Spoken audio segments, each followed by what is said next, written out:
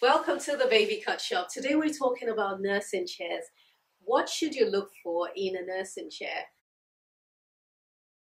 Number one, the chair has got to be comfortable.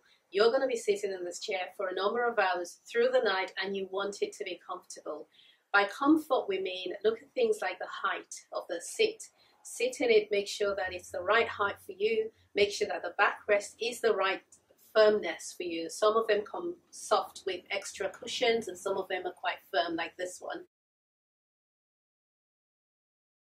Second point to note is size. And by size, I mean where in the room is it going to go in? What kind of space have you got for this chair? Have you got enough space for a big chair? For a smaller chair, you don't want the room to be cramped and you don't want to be cramped sitting in the chair either. So make sure that it's comfortable one, and then size-wise is ideal. The third point is to make sure that you can customize it.